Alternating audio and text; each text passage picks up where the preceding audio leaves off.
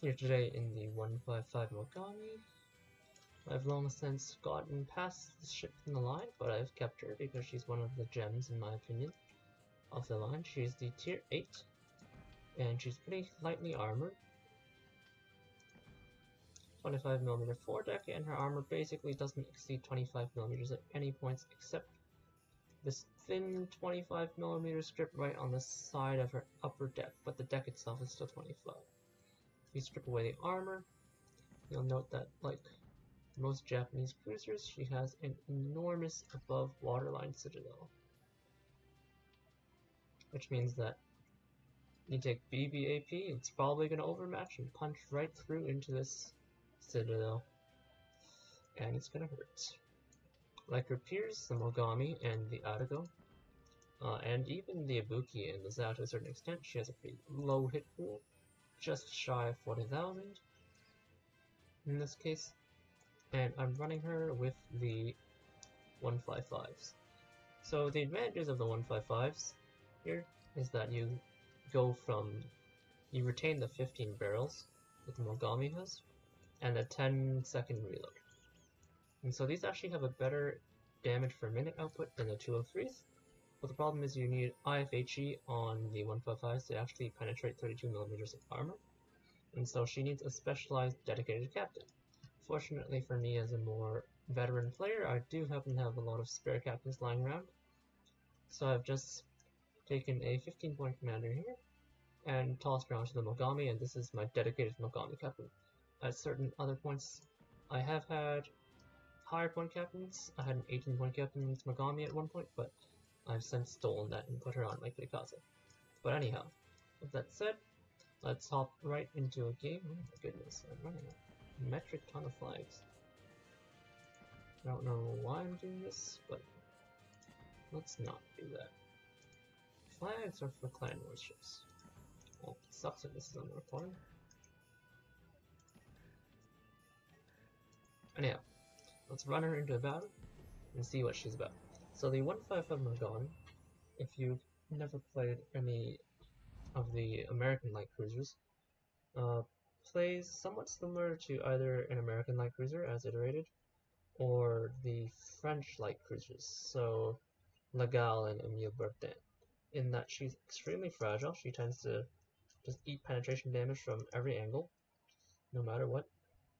So you want to be actively dodging and maneuvering. However, unlike the American light cruisers, she doesn't do that well from cover because her shell arcs are actually quite flat. They're still quite Japanese, and the shells themselves travel relatively quickly. So firing from island cover is somewhat more difficult. This is mitigated, however, by her good rudder shift and good concealment.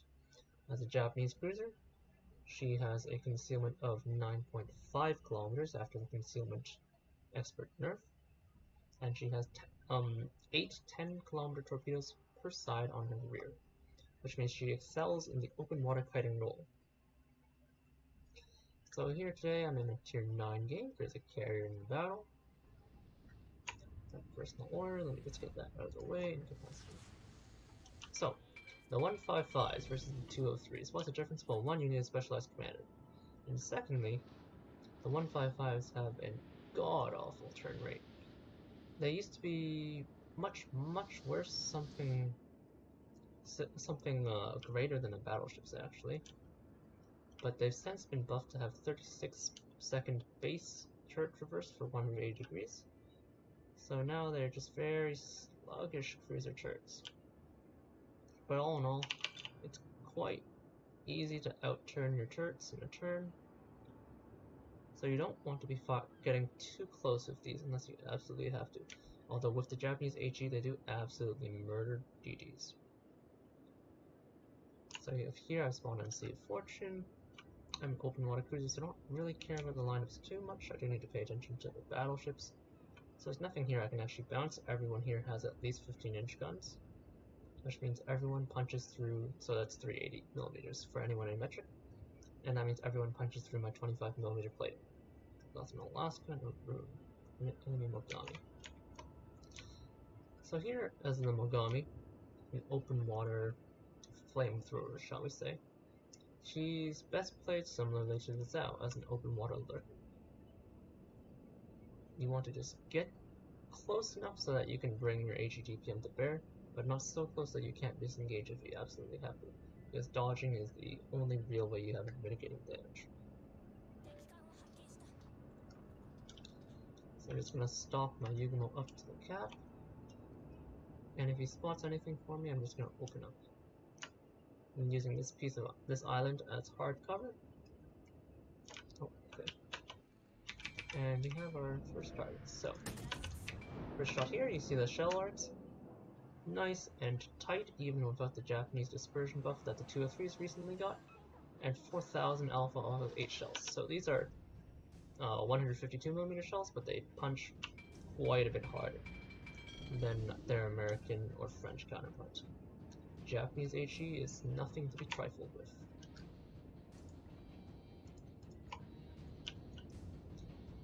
So she has a upgraded range of 15.7, which can be a bit crippling. It's as much as the Atago, but the Atago also kind of suffers when she's down tiered. Perfectly respectable when you're top tier. But for a tier 8 cruiser, it's not that great. You see here, even at max range, the shell velocity is not too bad. I know that Japayev's not exactly presenting the most difficult of targets.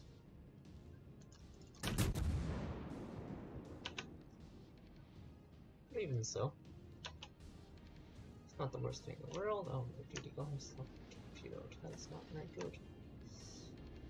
So, with our duty missing, we're gonna have to play quite conservatively now. This game might become a bit of a struggle to win. That's alright. Using this position here, so I am kind of island hiding, which you tend to do less of compared to the American cruisers. You see there, the shells are still kind of floaty, even though they're faster than American shells.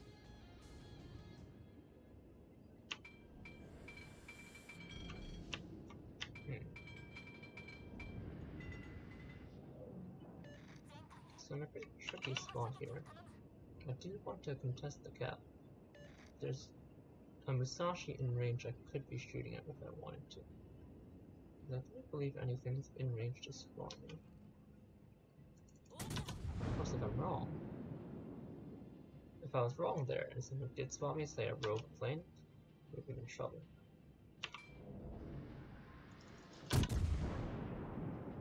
We're gonna have to be very careful now, because the Izumo is now in my gun range. Which means if I fire while the Izumo is within my spotting range, I'm gonna get spotted. So I'm just gonna put up there. He's fortunate enough not to get spotted, so we still have a bit more time before we have to move. So typically most Japanese cruisers, sitting still is not what you want to do, you want to stay mobile. But in the 155 Mogami, you will find yourself parking and firing from cover quite a bit, because this is a very safe, assured damage. And in a ship this fragile, you do want to try and get your guaranteed safe damage as much as possible. I'm trying to get a fire here. Oh, look. Just firing into these battleships here, slowing down the push. Fire. The team members are slowly dying. I really need to kill that Kirikaze. You can see the Japanese HE shredding armor, or sorry, shredding modules rather, and also dealing just a ton of damage to the unarmored one in general.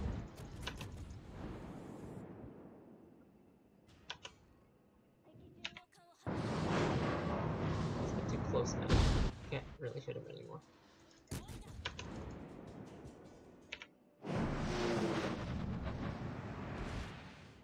Sadly, he's too close to the island though.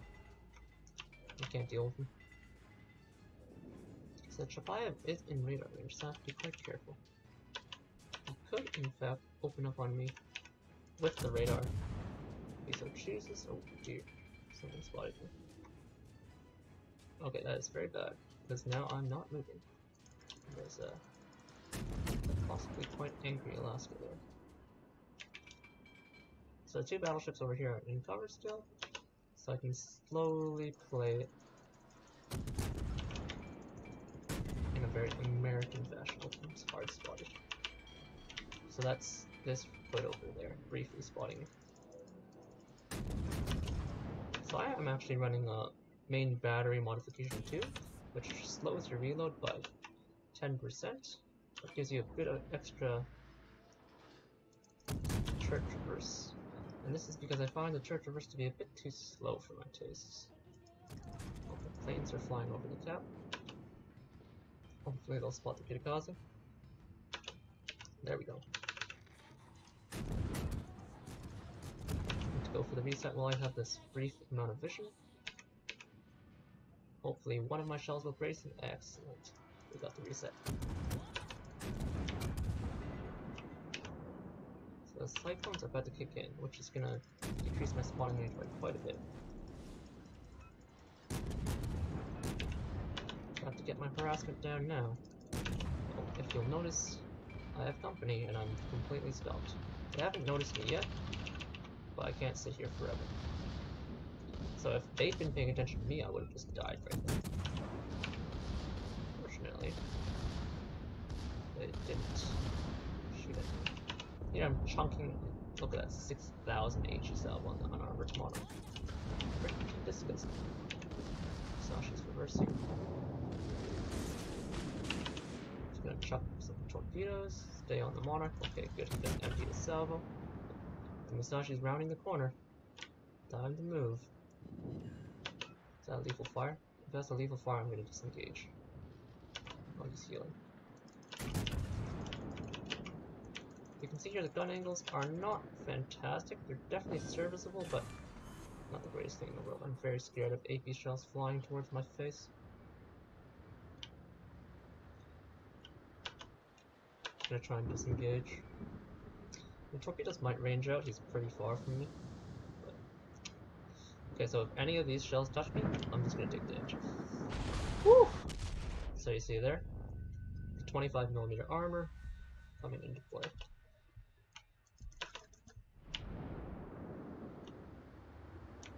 And the slow turret traverse means that my front guns still have yet to traverse. My predictive torps slamming into the Musashi over there.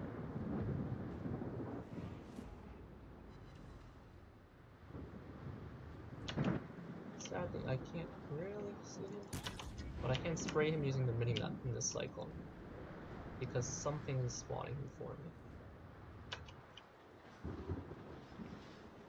Not quite. I'm gonna aim just ahead of where he is. Okay, something is spawning him again. I have nothing else to do anyway, so I might as well just spray the map.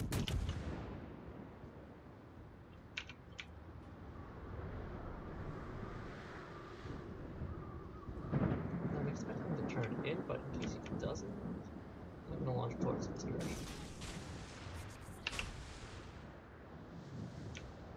Oh shoot. Okay, so Tripive is radaring. That means he can shoot me even though I can't. Well, okay, he could have shot me, even though I can't shoot him, but he got dispatched by something.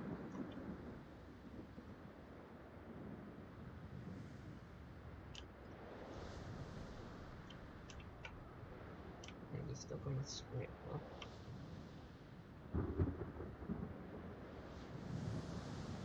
How's the or the Musashi rather still coming this way?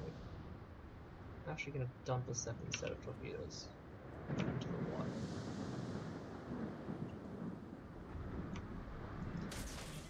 Oh, look, our predictive torps got him again. Even in the cyclone, stay aware of your surroundings. As long as he keeps pushing the corner, he's going to eat those torps too. And in 30 seconds, my other set will load again. I gotta keep running because the cyclone reduces my spawning range to 8 kilometers, my detection is 9.5. So if I get found by him in the cyclone, I'll get spotted immediately. And as you saw last time, he shot me once. I took 22,000 damage all in one quick salvo. So I'm utterly not interested in any straight up fights with him. I'm a light cruiser with a heavy cruiser hull, and that's not my job. Just blanketing the area behind me again. Doesn't look like I caught him with any of the follow-up set. That's fine. He may have stopped after eating the torps because he... Okay, he didn't stop at all. He's just very reckless. Oh, yeesh. Can I fire over this? No, I can't.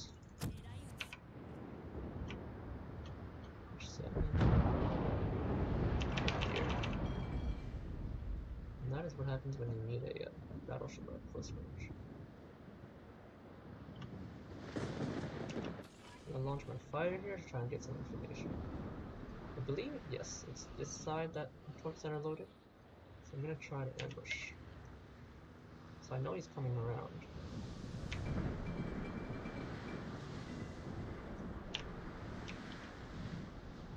I kind of need that buffalo corpse to die though, is the thing.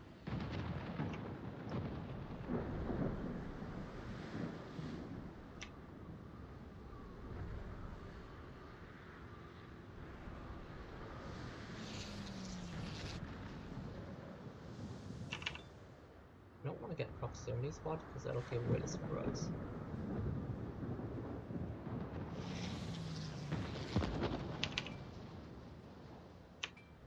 2 kilometers, that's pretty close.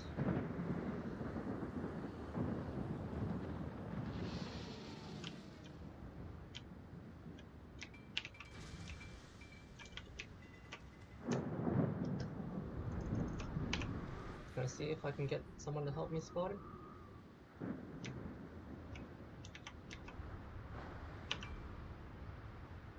Skipping along. Uh-oh. Uh-oh. Alright, leave him back then.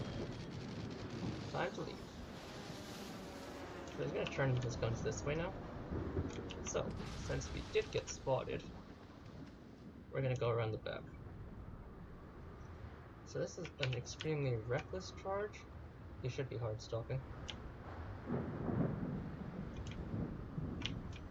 He's not. Interesting. I have my fighter in 10 seconds or so. If he travels through this passageway, as I anticipate he might.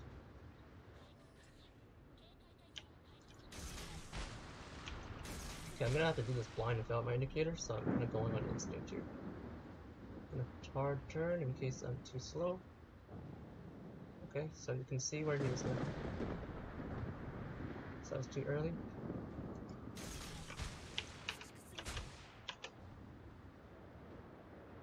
So he dodged my first set.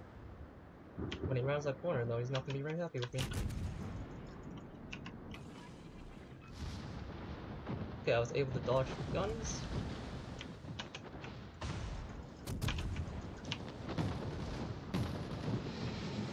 Come on. You can see there the Musashi torpedo belt.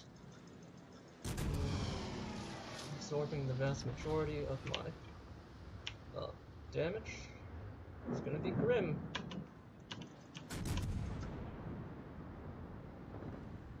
Got my permanent fire. Ow. Overmatch mechanics are fun.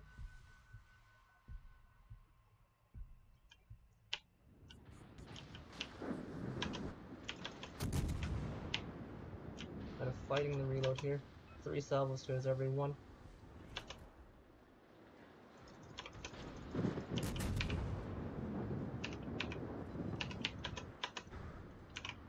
Not sure which tubes are loading.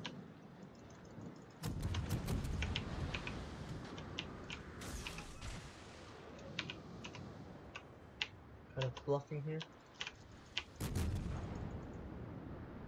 But at the same time I can't actually bluff.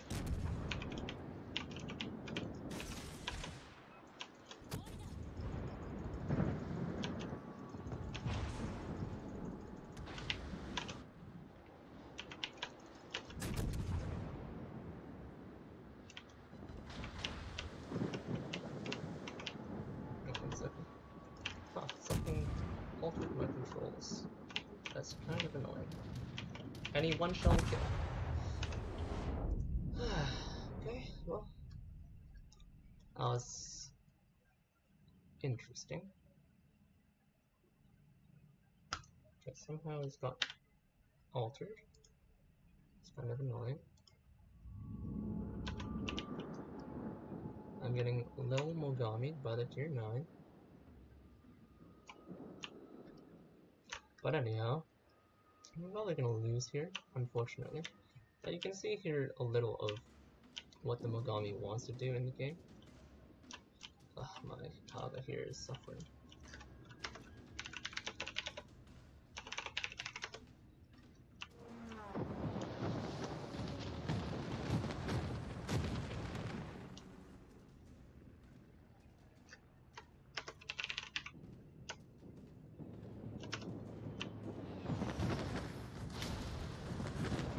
So, my team sadly shit the bed.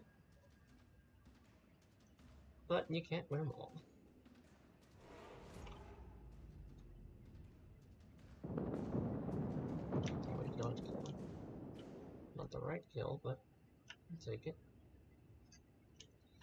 There's almost no way we're gonna come back from this, because sadly the Kaga's gonna die to the Kitakaze.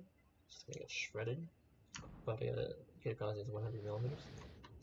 But anyhow, I'm just waiting for the game to end, and hopefully I can get this recording out of the way. My goodness, though. It's so hard to win a game. But yeah, you saw here, we were playing really slowly, kind of hogging the island for as long as possible, and then eventually we were forced to open water. Sadly, we were open watering against a very angry Musashi at close range, so we went for a bit of a gamble with a bit of island hiding play to try and ambush him with the torpedoes. Sadly, he popped the spotter plane because he's not that unintelligent, so good on him, I suppose. And he got us. He really did get us, even though we really tried hard to fight him. So we go to team score here. Obviously, that happened. How entertaining.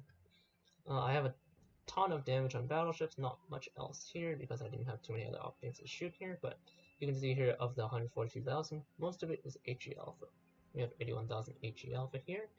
This time we happen to have another 31,000 Torpedo Alpha, and considering these are all on the Musashi, this is actually not bad Torpedo Alpha at all. We launched a metric ton of torpedoes because we were able to position in such a way using the Cyclone to try our best to take out the Musashi. Sadly, he's a very, very strong tier 9 with a strong torpedo belt and an enormous hit point pool. So we were unable to do so. But anyhow, that was my Mogami overview, and hopefully, if you're struggling with the ship, which is quite a fun one in my opinion, this was helpful to you towards you figuring out what you want to do with it. And that's that. Cheers!